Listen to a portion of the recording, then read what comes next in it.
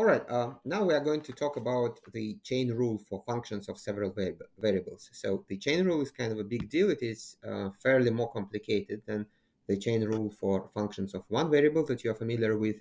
So that there's going to be kind of two different versions of the chain rule. I hope it is going to make some sense to you. So let me first introduce the first version. I mean, so it's kind of the easier version of the chain rule, right? Recall the chain rule for functions of one variable, right? So in order to differentiate a function y with respect to a new variable t, so what you do, I mean, if it depends on some variable x, then what you do is you multiply dy dx by dx dt, right? So, and it is kind of easy to remember the chain rule because, I mean, if you pretend for for a little moment that these are not derivatives but these are fractions, then it's kind of dx here cancels out, and what we get is just dy dt, right? So which makes sense. So in early years of calculus, people even believed uh, that this was a correct operation. So they thought that dy dx is in fact a ratio of the infinitesimal increment of y over the infinitesimal increment of x. But of course, it is not really a valid operation, but it is true. Anyway, so for functions of two or more variables, the chain rule is well, I mean, it is similar, yeah, but yet it is fairly more complicated. So let me just um,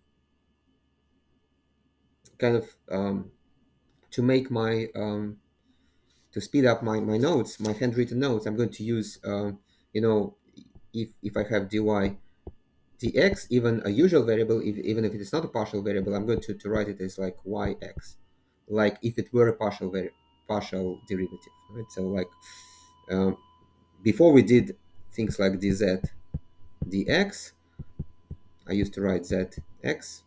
So whenever I write the index here, the subscript, what I mean is differentiation, whatever is like the usual differentiation or the partial differentiation. So I can rewrite the chain rule as yt equals yx times xt. All right, so here is the chain rule for um, functions of several variables, right? So I can rewrite it as just to simplify notation. So wt is wx. So this is in fact the partial derivative of w with respect to x times xt plus wy times yt. Okay, I hope it makes sense to you. I mean, um, if you are familiar with matrix multiplication, I'm later going to explain how this comes from matrix multiplication. So, and then it probably is going to make a little bit more sense to you. If you are not familiar with matrix multiplication, then I guess you'll just have to memorize like different versions of the chain rule. So, which is probably a little bit troublesome, but it is doable. So anyway, so here is my first example, right? So z is the given function, where x is again a function of t and y is a function of t. So how do we find dz dt? Now, the point here is to apply the chain rule. So of course, you could just substitute x and y into this expression and compute it in t and just differentiate it with respect to t. But the point is to understand the chain rule, because the chain rule sometimes, I can't say that it is easier to apply the chain rule to compute dz dt in this case, but there are some other situations in which the chain rule is applicable, but the direct method is not applicable. So let me first show you how we can apply the chain rule, right? So now dz dt is, so let me just write it in terms of the chain rule. So zt dz dt, which is dz dt is zx times xt plus zy times yt. So we've got to compute all these partial derivatives. So zx is the partial derivative of z with respect to x, right? So it is, so I'm looking at this expression and I am differentiating it with respect to x. So 2xy plus 3y to the 4. Okay, so now zy. So now I'm still looking at the same expression, only I'm differentiating it with respect to y now. So it's going to be x squared, x squared, has been differentiated. So plus 12xy cubed. Okay, so then I need to find derivatives of x with respect to t and y with respect to t. So the derivative of x with respect to t is just e to the t. So let me just write right here. So xt is e to the t. And the derivative of y with respect to t is cosine t. Okay, right? So now I'm going to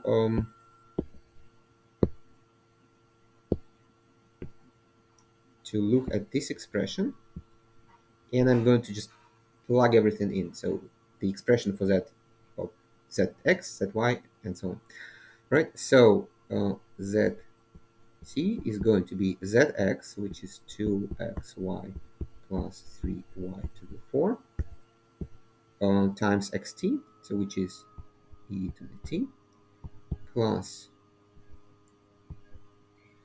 zy, which is x squared plus 12xy cubed, times yt. Yt is, what is yt? Is cosine t.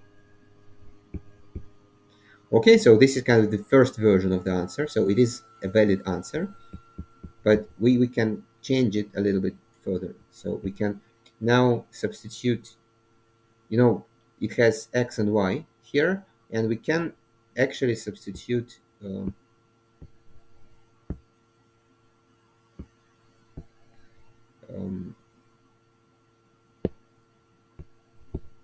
so we can substitute the expressions for x and y into this expression, right? So we can rewrite it in terms of x and y only. So it's going to be 2x is e to the t, y is sine t, plus 3 y to the 4. So y is sine t, so it is sine t to the 4. Yeah, usually if we raise sine t to the power 4, then we write 4 in, well, at between sine and t. So in case you didn't know, e to the t, plus x squared. So this is e to the t squared, and e to the t squared is just e to the 2t, right? So I hope you still remember how to work with exponential functions. So this is just e to the 2t plus 12. X is e to the t, and y cubed. So it is sine t cubed, and times cosine t, well, times cosine t, right? So this is the second version, double star version of the same expression. So now it is purely in t. Okay. So this was the answer to part A, right? So this is the answer to part A.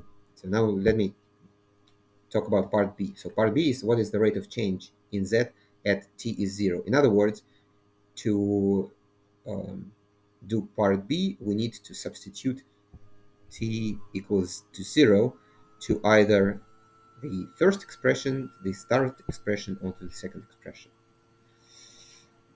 So here is how we can do it. So this is the same kind of printed version of the same thing. Now, so we may use kind of either the first version or the second version.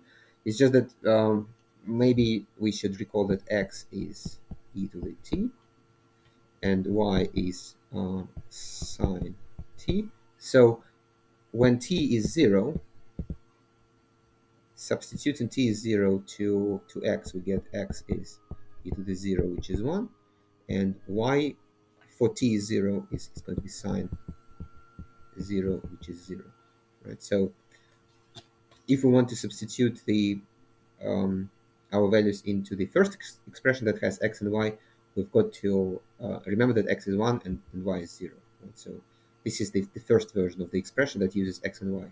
And if we have the second version, which uses just t only, then we directly substitute t is 0 into that expression and compute the answer. Of course, it's going to be the same thing. All right, I hope this is clear. So now let me give you, so note that in the previous example, we could perfectly well to first substitute um, t into the, well, expressions in t into as x and y into z, and then just z would be the function of t, and we could just compute the derivative directly. So here we can't. So because in this example we are not really given explicit expressions, and instead we just have some numeric information. So let me explain. So what's going on here? So we have a right circular cone, right? So right circular cone, so it looks like this. So this is our right circular cone. Then it has a radius, so there's the base of the cone, so this is the radius, and there is the height of the cone, the h. Right, what's going on here is that the cone is kind of at the same time is shrinking, and, well, the height of the cone is decreasing, right? So the height of the cone is decreasing at the rate 2.5 centimeters per second, right? But the radius is increasing, right? So basically, what the cone is doing is kind of is becoming like flatter and wider. So the cone is being transformed into something like this, right? So this is kind of the process here, and the question is at which rate the volume of the cone is changing, right? So it's not even clear whether it is increasing or decreasing at the moment, right? So if the rate of change is positive, it means that the volume of the cone is increasing, otherwise it's decreasing, but we don't even know for sure at the moment, right? So uh, let me tell you how we can use the chain rule to figure this out. Now we've got to write some information, so we've got um, to know the radius as, say, I don't know, r. The height is going to be h. Then the volume of the cone is computed by the formula 1/3 pi r square h. Um, right, so then we have some information. So the radius is increasing at a rate of 1.8 centimeters per second, right? So it means that the rate of change of the radius, so r, the derivative of r with respect to t at a given moment, right? So let me just write t0, so meaning that there is some moment at which kind of we are looking at our cone is increasing at a rate. So increasing means that the rate of change is positive, so 1.8 centimeters per second. So notice that everything is in centimeters and in seconds, so we don't have to change the units, luckily. So 1.8. So the next piece of information that we have is, okay, so let me erase this.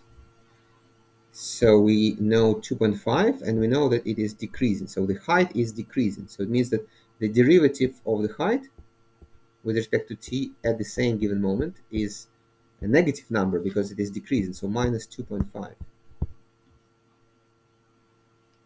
All right. So what else do we know? So we also are given this information. So the radius is 24 centimeters at the given moment. So it means that r, evaluated at t0, is 24. And the height, evaluated at the given moment, is 14. So notice that we do not have an expression for r of h, for r of t, and for h of t. So we don't know them. So I mean, there could be any kind of crazy expressions for r h of t. So all that we know is that at the given moment, the derivative of h with respect to t and the derivative of r with respect to t is, well, as specified. Okay, so let us see if we can use the chain rule in order to figure things out.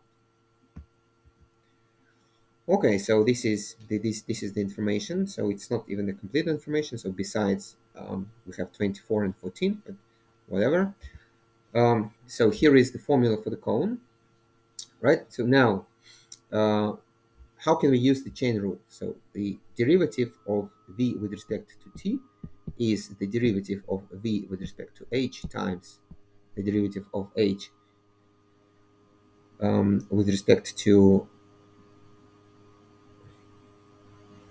r is first, right? So let me start with r because r comes first. So is the derivative of v with respect to r times the derivative of r with respect to t plus the derivative of v with respect to h times the derivative of h with respect to t. So this is the chain rule. So now I am going to apply to substitute the given values, right? Um, so the well and the expressions. So sorry, so the expressions. So I can find I can actually differentiate v with respect to r, right? So the derivative of this with respect to r is going to be what is 2/3 pi r h times the derivative of r with respect to t. I've got to just leave it as is because I don't know the expression for r in terms of t, plus the derivative of v with respect to h. Now I've got to differentiate this with respect to h. The derivative of this with respect to h is going to be what is going to be 1/3 pi r squared times this term, so h t. Okay, and now I'm ready to substitute all so all the numeric information. So it's 2/3 pi, so 2 pi over 3 times r. So r at the given moment is known to be 24 centimeters times h at the given moment is 14 times rt. So the derivative of r with respect to t at the given moment is 1.8. So plus pi over 3 times r squared. So r is 24, so it's 24 squared times ht. So the derivative of h with respect to t is negative 2.5. Well, and that's basically it. So that's the numeric answer. So it is some specific number. So maybe let me just compute it on a calculator. So I prefer to use Desmos calculator for everything actually. Um, so let me show you how we can do it. So Desmos calculator.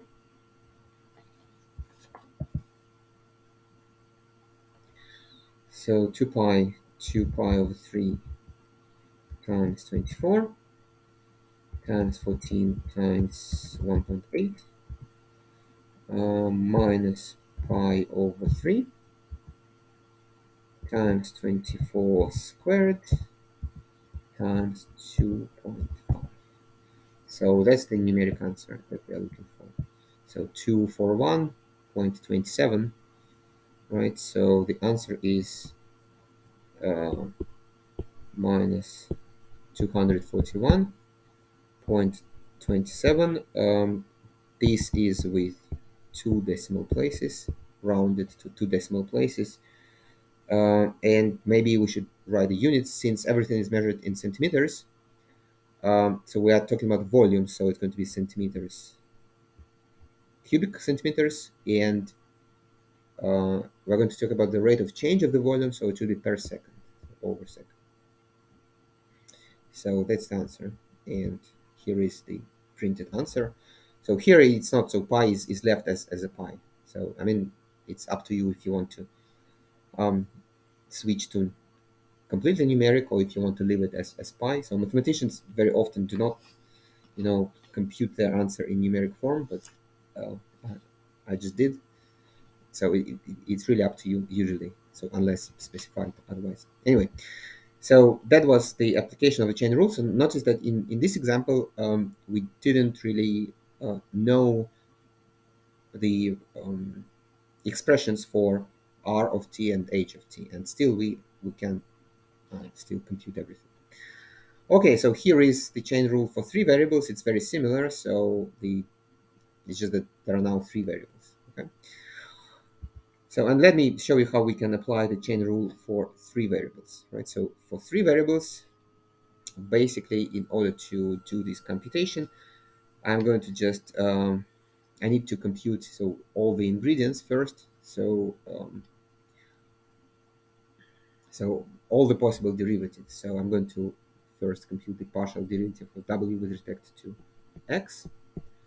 So e to the x squared. So the partial derivative of this is what is e to the x squared, because the derivative of the exponential function is the exponential function itself, times the derivative of the exponent, which is 2x, times y, because it is left unchanged, so that's it, because the second term does not have x. So the partial derivative with respect to y is what is e to the x squared plus 2y times square root of z plus 4. Okay, partial derivative of w with respect to z is going to be, now we have y squared, and we've got to differentiate the square root. So the derivative of the square root is just 1 over 2 square root, so 2 square root z plus 4. Okay, okay.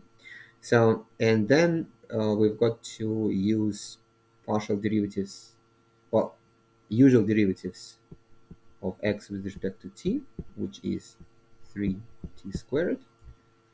The derivative of y with respect to t is minus sine t, and the derivative of z with respect to t is, well, logarithm. So the derivative of the logarithm is 1 over whatever is inside the logarithm, 2t squared plus 1, times 2t, the derivative of the argument. So let me just rewrite it neatly like this. So 2t. Okay, cool. So what is now the derivative of w with respect to t? So the derivative of w with respect to t is wx xt plus wy yt plus wz times zt.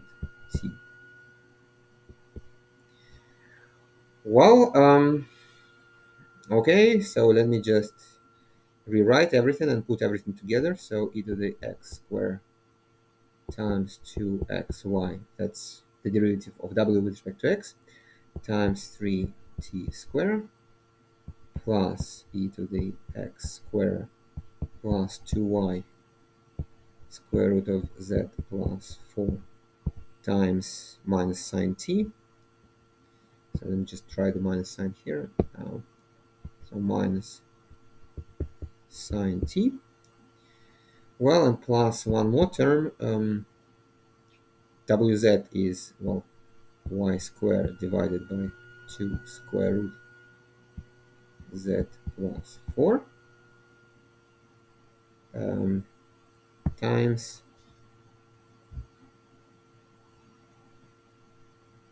times 2t over 2 sorry, t squared plus 1.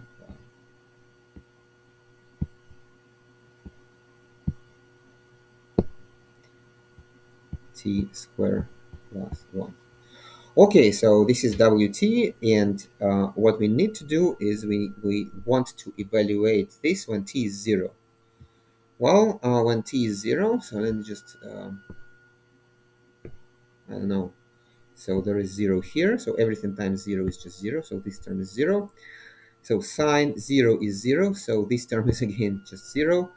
And so here we have the multiplication by t, which is multiplication by 0, so this term is again 0. So everything is just 0.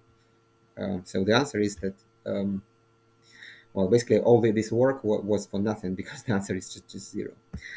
Okay, so anyway, so here is the chain rule for you, and um, here is the detailed procedure. So this is again, so this is all the information, and this is the final answer, which is, as we computed it, it is just 0. Okay, so that was all about the first version of the chain rule. So please do the quiz, and we're going to continue with the second version of the chain rule.